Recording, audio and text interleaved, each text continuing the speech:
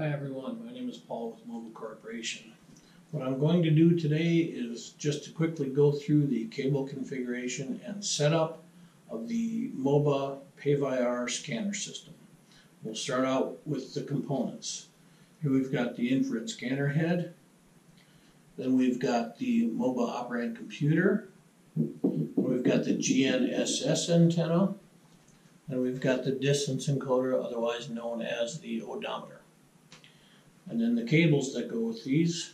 First here, if you can't see the numbers on the tags, I'll read them off. We've got the computer to distance encoder, which connects to the second port from the bottom on the computer to the distance encoder. That part number is 04-02-50091. Then the next cable is the encoder to scanner, and that part number is 04-02-50155. And a little note, when you make this connection, it's got very positive feedback that you've established a good connection. A second note on this distance encoder, these two connections, one is male and one is female, so they are foolproof. The third cable here is the GPS antenna cable, and that part number is 04-02-50126. And that is connected to the third port from the bottom to the GPS antenna here. So once all of those cables are connected, we would take the power cable, which is part number 04-02-50123. Connect that, the system will power up, and you should notice a flashing green LED. If that by any chance is red, that is an error code. The other thing you'll notice is LEDs on the GPS antenna. When you are outside and actually have line of sight to satellites, it'll start off with a flashing red, then yellow, then green. Once it's made contact, it will be a solid green.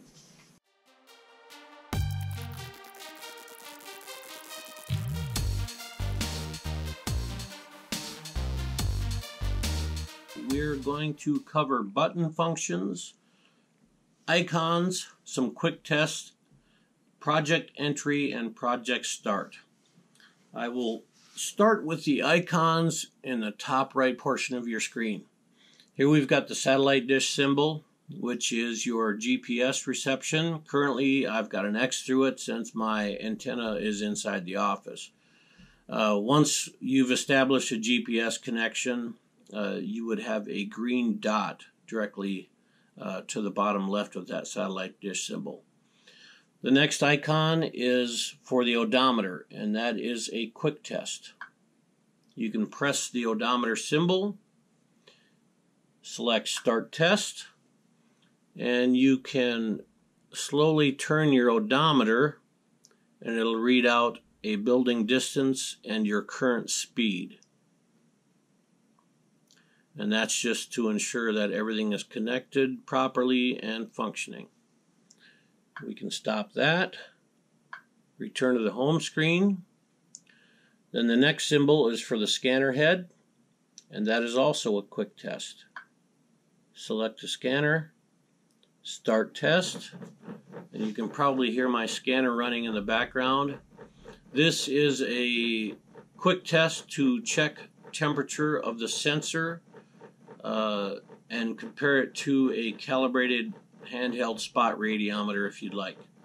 You can see we have 5 sensor readings. Sensor number 3 is at 0 centimeters or straight down, and you can compare your readout here, which is displayed in Celsius, next to your calibrated radiometer. Then we stop the test, go back to the home screen, and the next icon is the radio tower with gray to green bars. The more green you have, the better your cellular reception for data transmission. The information button here on the home screen is just basic information about the system configuration. Back to the home screen. The buttons to the left, and I wanted to clarify that this system is a combination touchscreen and tactile buttons. So these touchscreen buttons here are connected to these dome buttons to the left. So the F1 or paper with asterisk, that is to start a new project. The F2 or paper with wrench is a edit function. Once you've created a project, saved it, but realize you need to make a change, you can use that button to make those necessary changes. The recycle bin or F3 is to delete a project. And the internal folder or F4 button is if you delete a project, such as I'm going to do now, and you realize you did not want to delete it, you can go to the internal folder button, find that project, press upload to memory stick, go back to the home position, and there is that project. Now we'll cover a project entry. So I've highlighted my top project, which is the last one that I've completed, and I will select the F1 button. The first entry is the operator name. I will delete what's in there. Enter my name. Roadway ID, I will delete what's in there.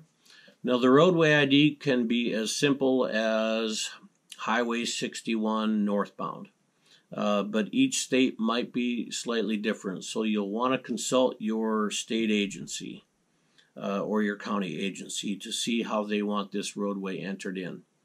For this example, I am going to use the Minnesota DOT naming convention when I enter in a roadway here. So I will start off by entering TH for trunk highway, 68, then dash HMA for hot mix asphalt, dash L1 for lift 1, dash 12L for 12 left, dash CL for centerline. Then I will scroll down to start location. And you can see I'm using these buttons here versus the scroll button on the side.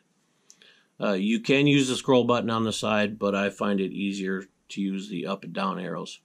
So the start location, this is purely informational unless your state recommends it be used for something else. What we can do here is just enter something like our start location is the bridge. Next, comment. You can put any comment you'd like in there, something that is meaningful to you as the contractor. Again, unless your local agency wants you to use that for something special. I will leave that at test. Here we have lift, which you can select which lift it is. I'll say lift 2 for this one. Scroll down to the next, layer thickness. I will enter in 2 inches. Max paving width, I will just leave that at 12 feet. And that is the width you want the scanner to actually scan.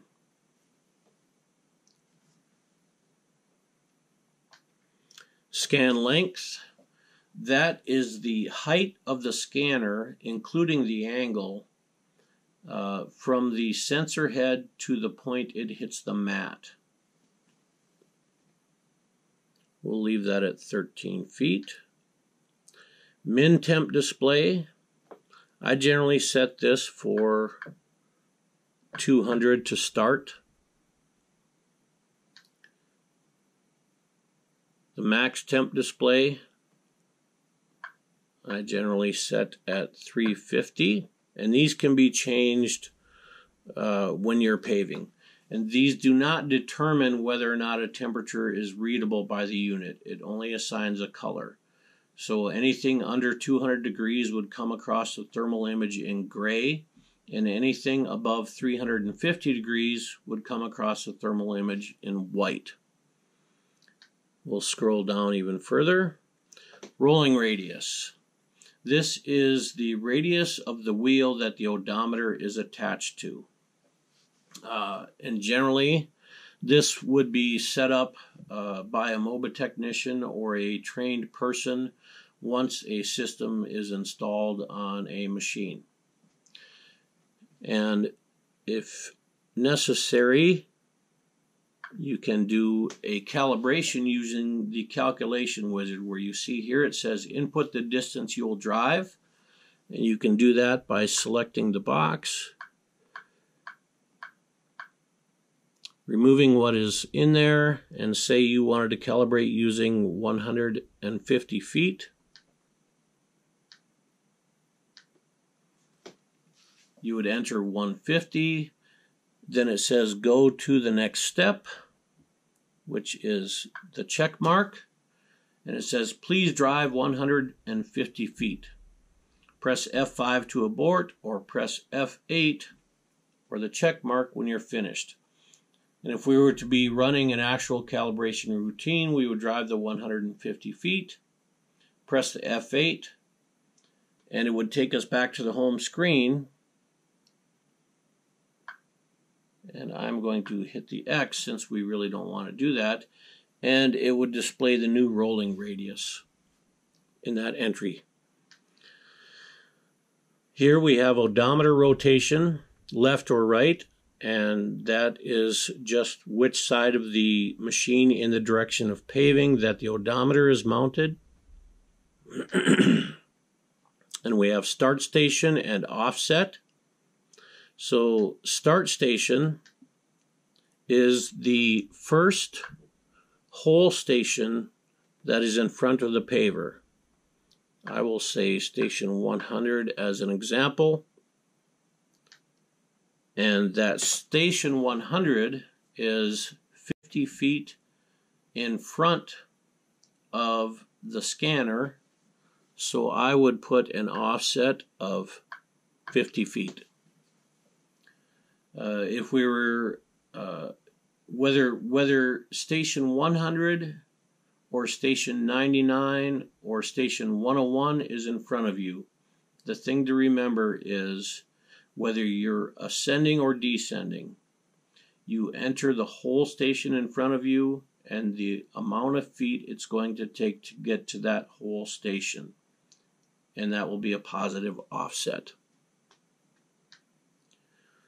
Then after entering in the station and offset, your station sequence, ascending or descending. We'll set it at descending. Then we have our GPS offset in X and Y. And this should be set up one time and should not change. What this is, and we can use the question mark button for any of these entries, and this will explain to us. The GPS offset X is the distance between the IR beam and the GPS receiver in the direction of paving. The distance is positive if the GPS receiver is in front of the IR sensor in direction of paving, otherwise it is negative. Generally, the GPS antenna is going to be somewhere around 6 or 7 feet in front of the spot it is monitoring on the mat. So I would put a positive, not 6 inches, So I want to do 72 inches. And the GPS offset Y, the distance between the center IR spot on the mat and the GPS antenna projected in the line of IR spots. The distance is positive if the GPS receiver is right from center, and negative if it is left. So I might put in 4 inches offset in the X and Y. And that is it for the project entries. Once we've got everything entered as we like it, we can select the check mark button, or F8. And now you see that we have a project created with a roadway symbol, and here's our roadway ID. Again, if there's something I wanted to change on there, I would select the F2 or edit button. I can go into that project and say, I was wrong, we're actually on lift 1. I can change that, do the check, and that change has been made. Then to start the actual project, we've got it highlighted. It's the roadway symbol. We press the F8. This section is asking you exactly where the mat is below this scanner. So the scanner is represented here, straight down. We entered in 12 feet for the maximum paving width. The computer, rather than reading exactly out to 12 feet and overlapping the edge of the mat, has brought the reading down to 11.81 feet. And then we will elect where the scanner is in the mat by selecting the plus to the left or the right. So if you have 7 feet on this side of the scanner and 5 feet on this side, that is how we would set it. After entry of your dimensions, you would select check. It's going to gather hardware components, and in most cases there would be nothing listed here, but because I do not have GPS reception, it's telling me that the device is missing. So normally you would not have a missing device. You would hit the check and the project will start. And that is it for the button functions, icons, quick test, and project entry. Thanks.